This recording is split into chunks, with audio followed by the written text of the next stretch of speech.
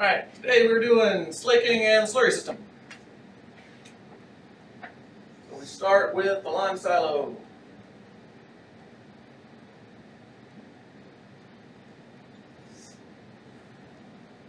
Just a side edge. It's really longer, but I'm going to need that room later. At the bottom of the lime silo, what's the first component? Knife gate. Knife gate. Then where do we go to? Feeder. Which feeder? Screw feeder. Screw feeder. Screw feeder we go into? Rotary feeder. Rotary feeder we go into what? Mixing chamber. Slaking chamber. Slaking chamber. Somebody said mixing chamber and got me doubting myself.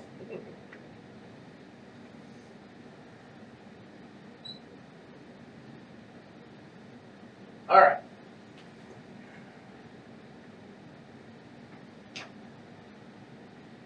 Why two feeders? One of the screw feeder is for like speed or how much you want to. That is correct. We have a variable drive, which controls how fast this motor goes, and that controls how fast you're putting lime into the system. What's the rotary feeder for? Keep moisture from backing up. Say it again. Keep moisture from backing up. Keep moisture from backing up. So, rotary feeder has a whole bunch of little wedges, and the lime gets dumped into the wedge, and then the wedge swings around and dumps it to the slaker. And the whole point is to keep the vapors from going back up in here, because the lime, when it gets wet, will clump together. What's the other thing we use to keep it from clumping together? Vapor extractor. Vapor extractor.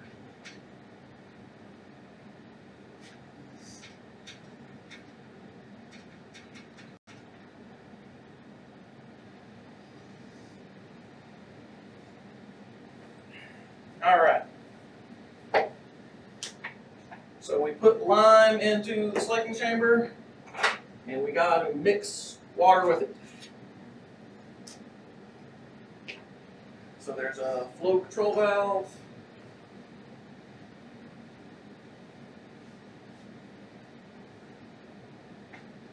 And a whole bunch of other stuff on this header too, isn't there? So there's a block valve, and then there's a strainer. There's a pressure reducer valve.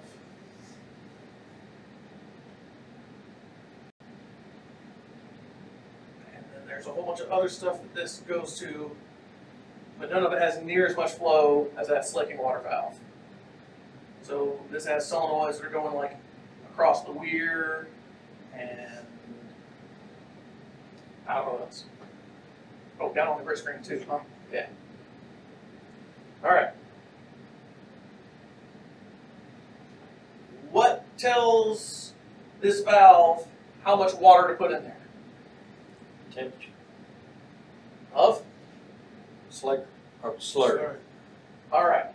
So the temperature in the chamber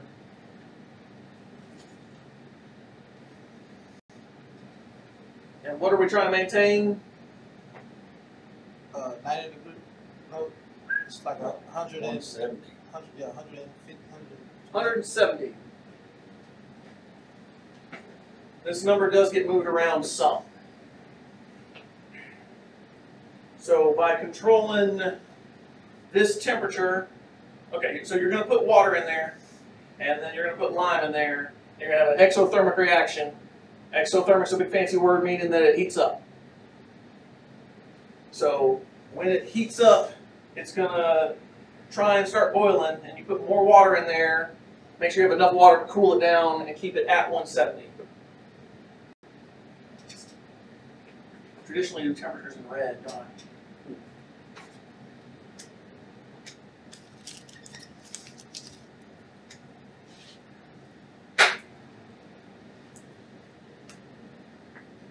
the temperature of the water is going in, it's like 90.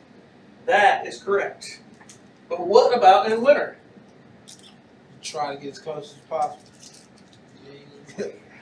We eat Okay. water with a sparge. That's, you knew this, but you were not giving me you didn't buy my hint. No.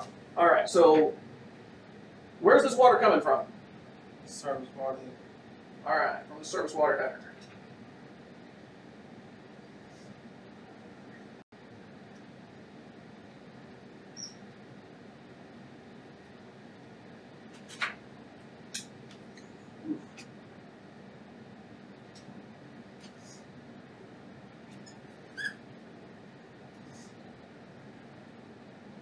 So the sparger takes oxysteam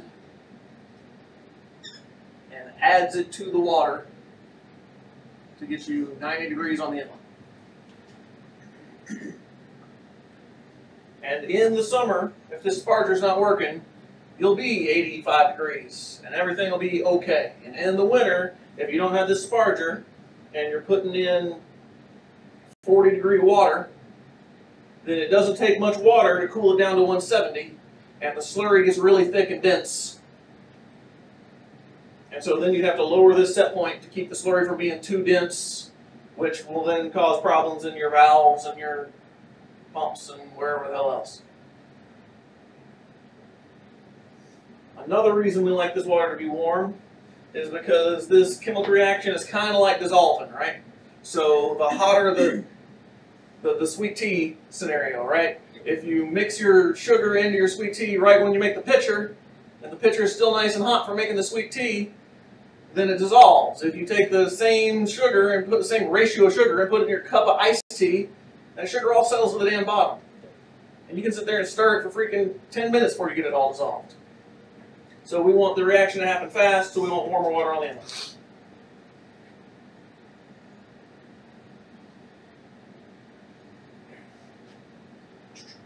All right. So that goes into the slaking chamber, and then that overflows into the mixing chamber, and then that overflows to what? Storage tank. Grit screen. Oh, grit. Grit screen.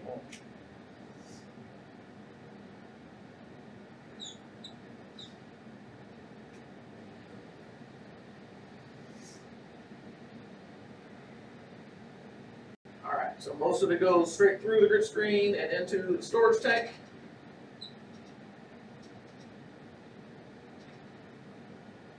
And then the grit screen has a shaker.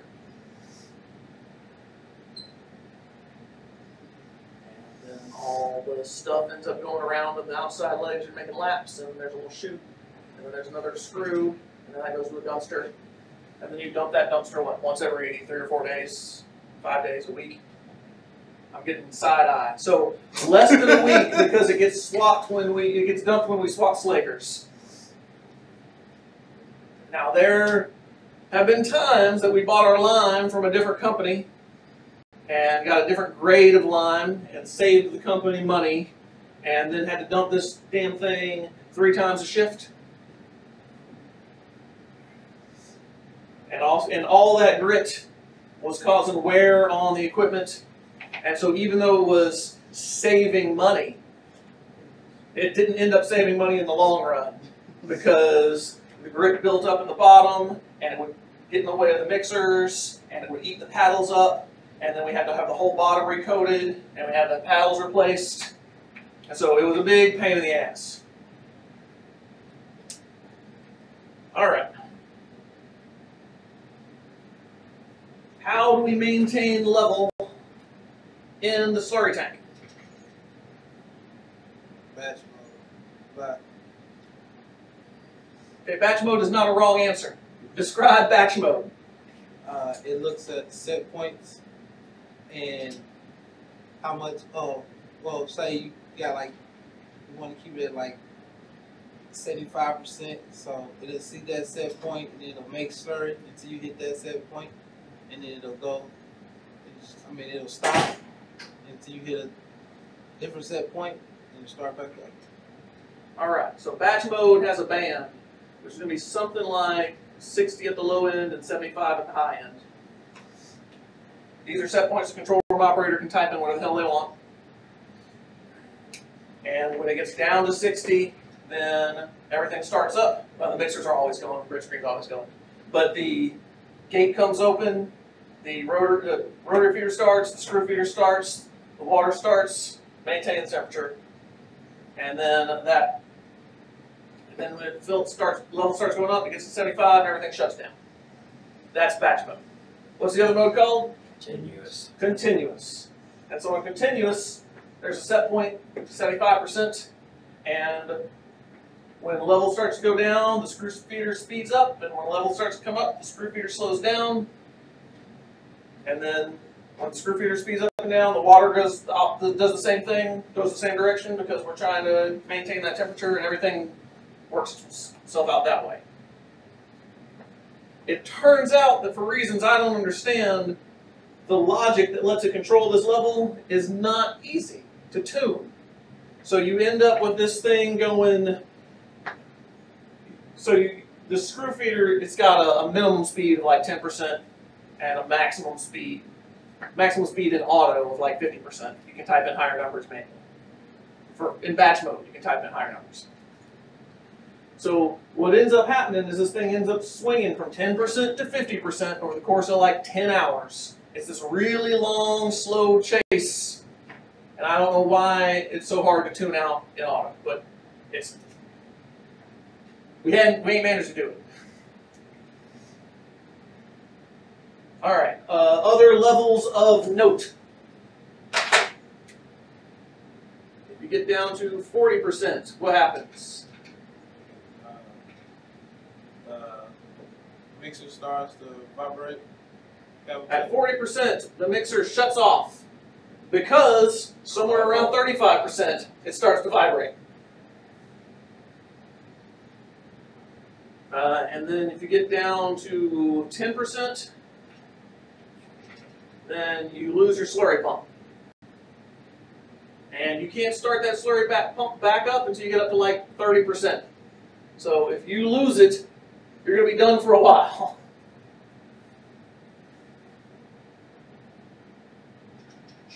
All right.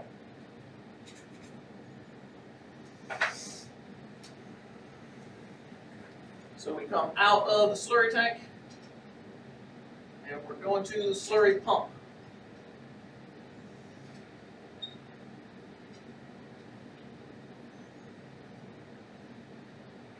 There is, outside of the pump house, right next to the tank, there is an air-operated valve on the suction. Why do we have to have that?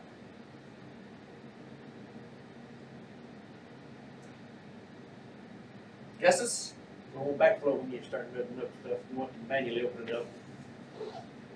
All right, so you got two pumps that are going to one header.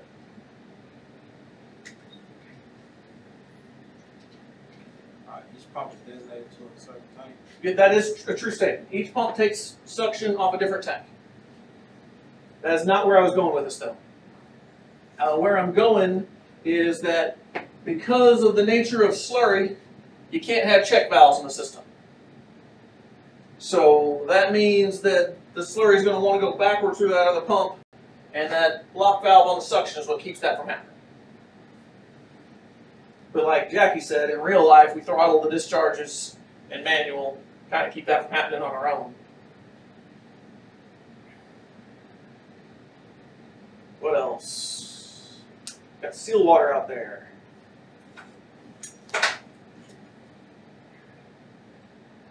there's a little solenoid valve.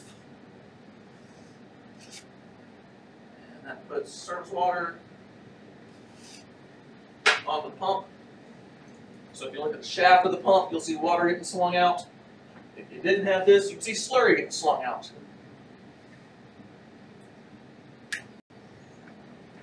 So I believe the flow on that sight glass is on your rounds. If you're starting the system, then you're going to want to eyeball that and make sure that flow starts. Not going to want to wait 12 hours till the next guy does his rounds to find out you don't fucking have any. Yeah. Solenoid valves do fail. This is something that's been replaced a couple of times.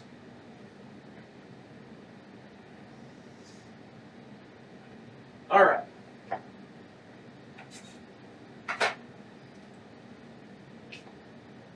this goes on up to the penthouse. And we've got a duplex strainer up there.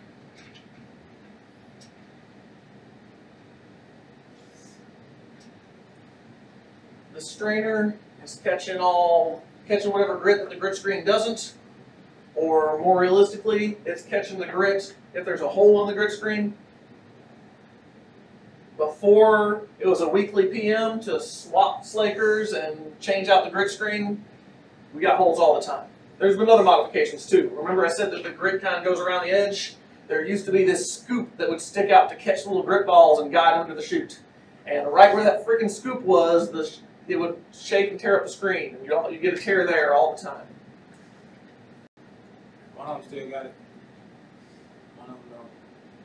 There used to be a hood over the whole thing to make it safer, so there'd be less splashing. But what that meant was that changing out the grit screen involved this giant freaking hood that only had a couple of viewport holes in it, and you had to manhandle the thing up with ropes. And I mean, it's still not super easy, but it's way easier. All right. So the slurry pumps go up to the pump house, up to the penthouse, go through the strainer. Is it upstream, Jackie? I always get. Yep, it's upstream. All right. Terry, what's that valve do? That's a recirc valve. That's a true statement, though it's not the wording I was looking for. All right. So it is taking the slurry back down and to the slurry tank. I'll raise this up a little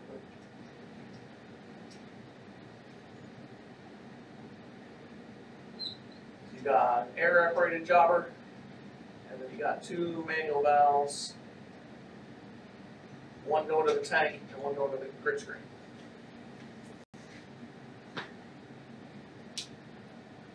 So it is recirculating the slurry. But what is telling it how open or shut to be? What's it looking at to decide what it should be doing? Density? No. I mean, how much water we put in the atomizer? I mean, well, Stop guessing. Anybody know? They pay it on your They're still not quite right. Downstream pressure after your strainers. Pressure.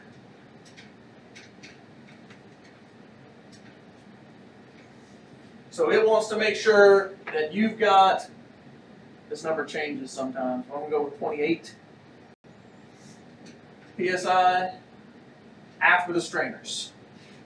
So this valve is going to pinch off to drive that pressure up to 28.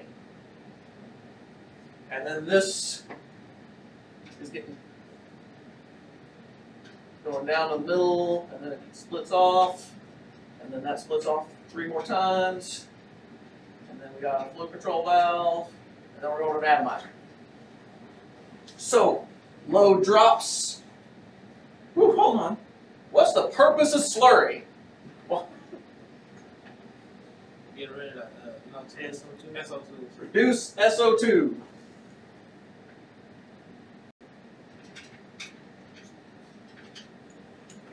All right. Where does SO2 come from? Where does SO2 come from? Coal. Coal. So when you dig stuff out of the ground, you get more than exactly what you want. It's not pure coal that we got, right? So there's sulfur in the coal. And just like when the coal burns and it makes carbon dioxide, then the sulfur burns and it makes sulfur dioxide. And carbon dioxide is relatively harmless. You breathe it, plants breathe it, everything's fine. Sulfur dioxide is poisonous. Makes acid rain, bad for nature, eggs, right? The bird eggs get fragile and things. So SO2 is bad, and we gotta get rid of it. So we spray this slurry into the flue gas path, and it bonds, the bicarbonate bonds with the sulfur dioxide, and then it becomes a solid and goes out into the landfill with the ash. instead of going out in the atmosphere, which is bad.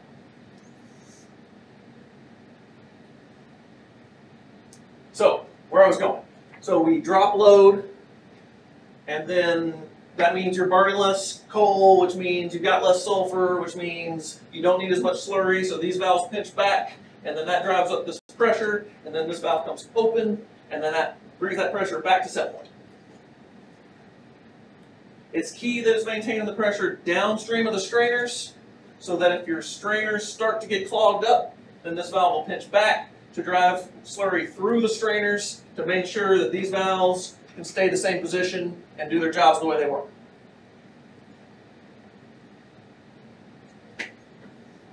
Alright, so let's draw an analyzer. Got a motor, and then you got a wheel. Huh? How's that for an analyzer? So we've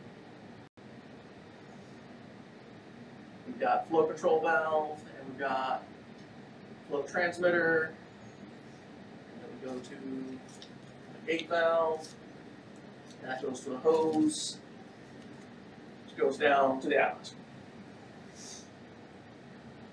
What is the purpose of the atomizer? Atomize the slurry. What does atomize mean? Breaking in very small particles. Very small parts. So, Mist. back in the day, back in the 50s and the 20s and stuff, the perfume misters used to be called atomizers. Because you're making a mist, you're making a very fine particles, and atomizing was like a cool high-tech way of saying it. And now they just call them sprayers. So, this wheel is spinning at 11,000 RPM. It's got 12 little nozzles on it. Is it 12, Jackie? It's 12. I've got 10, and either 8 to 12. Alright, we've had different models, and I think they got 12. And then, because it's spinning so fast, then it breaks it into little bitty drops.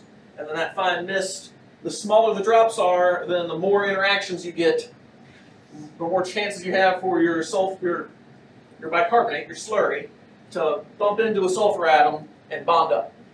Gives it more surface area.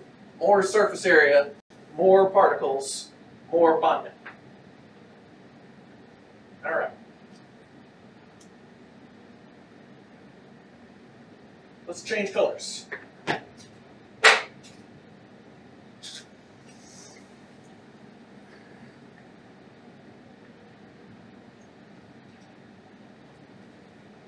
So this is the FGD tank. What's FGD stand for? Look at the super addition. Correct. And it's got 2 pumps. They go to a common header, and then they have a little recirc valve. Goes right back to the tank. And then if you want to get really fancy, you can put the inlet and outlet isolation. You can put a bypass. And put a flow transmitter so that it knows to maintain 400 gallons a minute.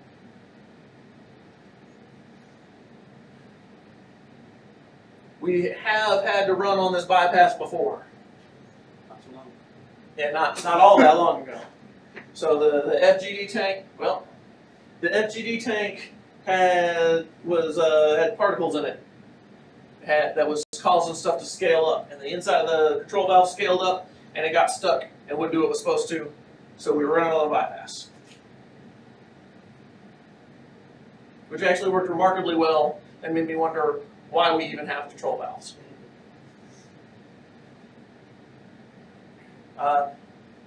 When you're doing the pump swaps, monthly pump swaps, you start one pump, then shut down the other.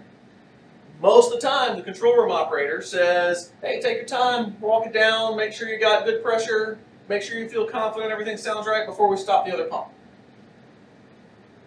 When you run both of these pumps at once, the logic says, I need 800 gallons a minute. And that valve wide open will not get you 800 gallons a minute. So you get something like 45 seconds before it goes, hey man, this doesn't have a flow, and it trips the pumps to protect them from cavitating and damage themselves because somebody picked the wrong number. So, when you're doing the pump swap on the FGD tank, I made this look like there's 2 lines there. It's really don't look like. So when you're doing the pump swap on the FGD tank, don't dilly it out. Or else the controller operator might shut one off on you because it's going to trip anyway. All right. So then this goes up to the penthouse, and it has a pressure control valve, which is set for 30 psi. And then it goes to the middle of the room, and then it goes out to a north and a south header, and then that goes to a 1 and a 2 and a 3, and then that has a flow control valve and a flow transmitter, and that ties in. It's prettier than that. The gate valve. Upstream of the gate valve.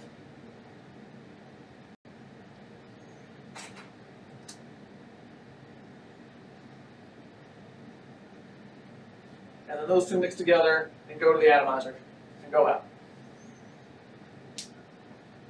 What is the purpose of dilution water? Control temperature. Control temperature.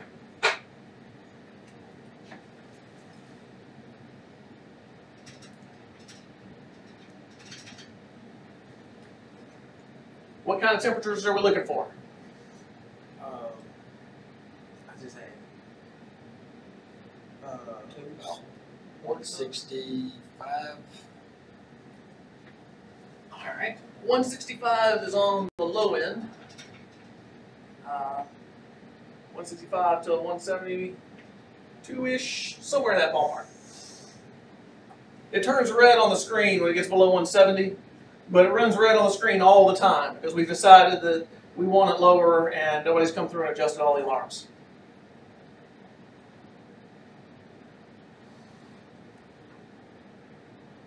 So, what happens if you get this temperature too low? Get mud. You get mud. You put more slurry in there. The slurry gets cold. The slurry hits the side. You know, it shoots further out before it gets carried off in the flue gas. It bonds to the edges of your SDA, and then you get mud building up on the sides of the SDA. And then maybe you get a big plug at the bottom, and then maybe you have to spend $15,000 to have contractors come in and blow the mud out the bottom.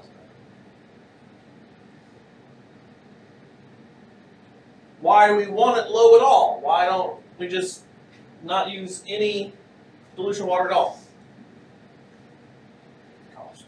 Efficiency. Efficiency. So, we were talking about how the more surface area you get, the better reduction you get, right? The more SO2 you can get rid of for the same gallon of lime. Gallon of slurry. Lime is solid, you don't measure it in gallons. So if you add extra water in here, then that's extra surface area, and so that's more effective reduction. So we're constantly trying to balance out these two things. We're constantly lowering this a half a degree, Oh, now it's muddy. Now you go up a degree. Oh, it stayed muddy. Damn, we gotta go up 3 degrees, let it dry out, let it shed. Now let's start walking it back down.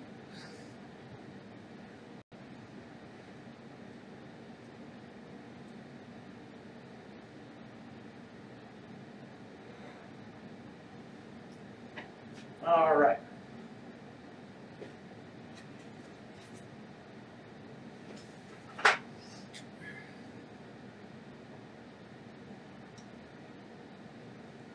Where does the water for the FGD tank come from?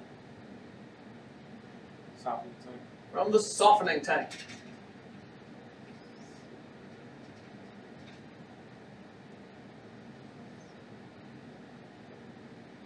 Where does the water for the softening tank come from? Surface water.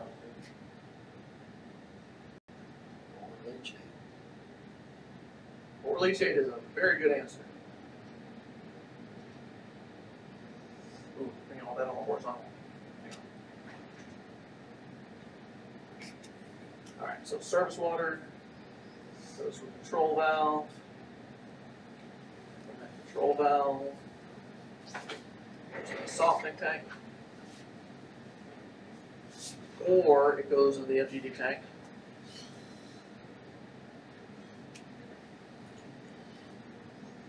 Alright.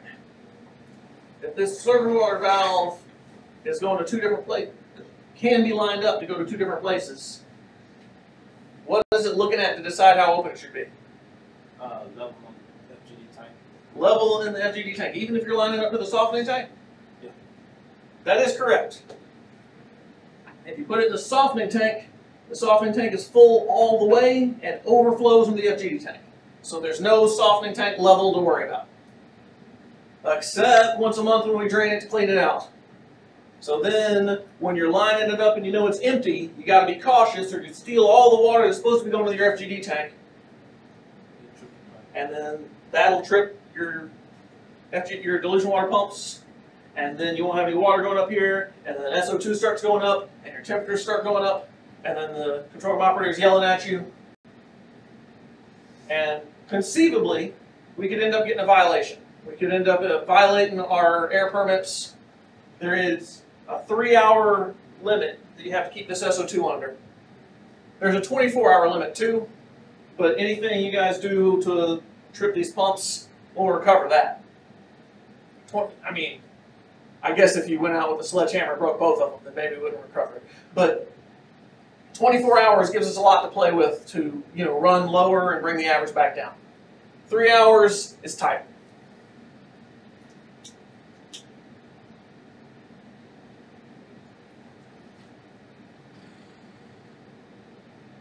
All right. Softening tank. How is it softening anything? We have slurry to it to control pH, 10.5 and 11.5. All right. 5 places. Where do we get the slurry from? Slurry tank. All right. So over here, this is silo B, and this is tank B, and all that has another side. That has an A side as well. And then there is a couple of valves that let them cross-connect and equalize.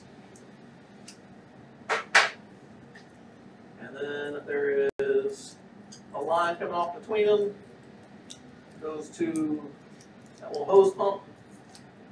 And that hose pump goes into the softening tank. And it's going to raise the pH. And what are the set point split? 10.5 to 11.5. They're right at it. 10.5 to 11.5.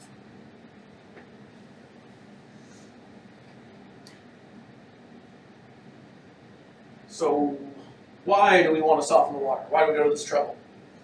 So the scaling happens in the tank and not in the lines. All right, so when this lime comes in contact with water, it wants to sludge up. There's a reaction that happens that even though, we already added water here, and it's kind of the same fucking water, but regardless, if you've got slaked water and it meets non-slaked water, it wants to react. And that reaction causes scaling, and that reaction causes sludge, and that reaction used to happen in this little connection pipe right before the gate valve. And that led to this and this hose being all fuckered up all the time. Fuckered up is a technical term.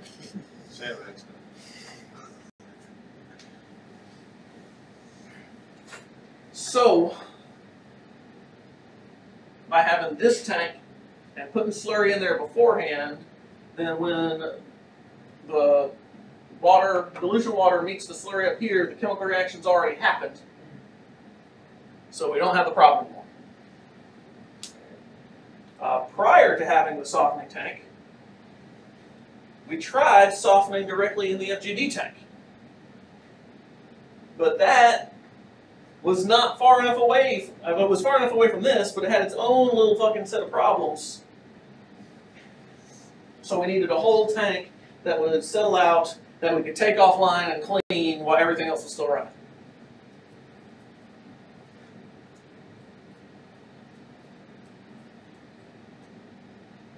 Man, I think that's it. What did I miss, Jackie? As far as the slurry, it's good. Just the vacuum breaker and stuff. You gotta do Always miss that damn vacuum like breaker. slurry.